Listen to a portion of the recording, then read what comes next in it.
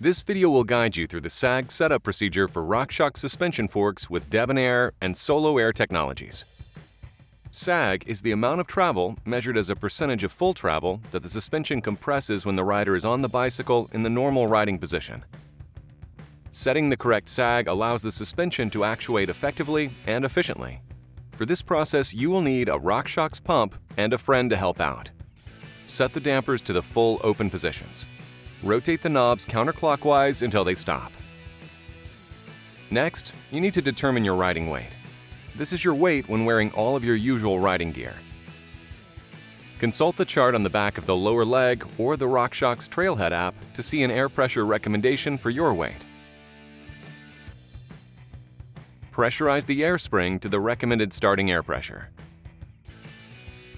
Remove the pump, then compress the fork through at least 50% of its travel, 5 times, to equalize positive and negative air pressures. Pressurize the air spring to the recommended starting pressure once more, then remove the pump.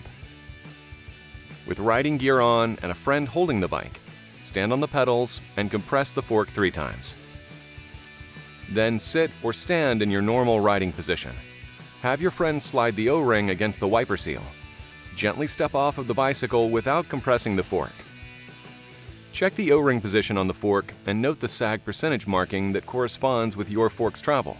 More sag, 20 to 30%, increases bump sensitivity and suspension movement. More bump sensitivity results in a smoother ride and is typically preferred on longer travel bicycles. Less sag, 10 to 20%, decreases bump sensitivity and suspension movement. Less bump sensitivity results in a more firm, efficient ride and is typically preferred on shorter travel bicycles. If you have not achieved your target sag percentage, the air pressure must be adjusted.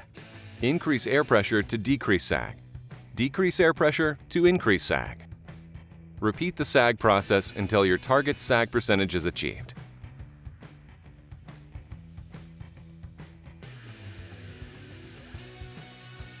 If your fork does not have a sag O-ring or an air pressure recommendation chart, go to www.sram.com/service and refer to the RockShox Suspension Tuning Guide for instructions. This concludes the sag setup process for RockShox suspension forks with DebonAir and SoloAir technologies.